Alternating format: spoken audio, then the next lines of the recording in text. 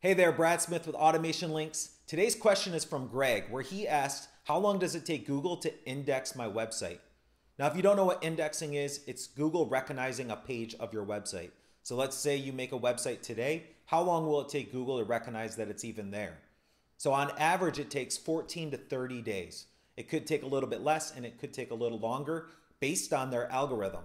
So what you need to do is actually, when you set up your site or a new page, you need to send that to Google.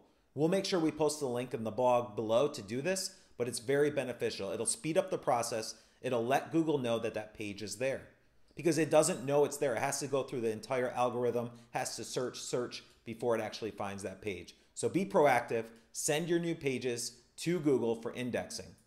Now, another thing you can do is add an XML sitemap.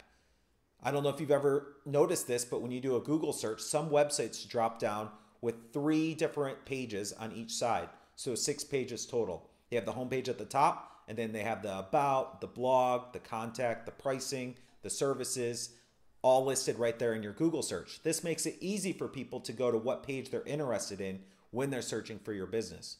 So add an XML sitemap. There's free plugins in there, or if you need help, make sure you let us know it. Please leave us a comment and share this, or even ask your question below so we can answer it in our next post.